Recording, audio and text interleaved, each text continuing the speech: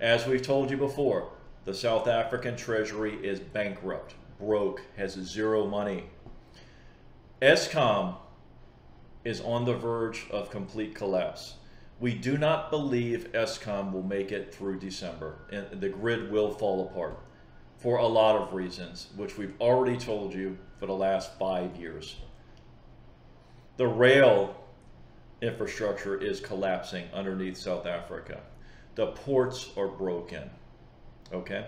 The water system is broken. The municipalities are bankrupt. All of the municipalities underneath the major cities are bankrupt, broke, zero money.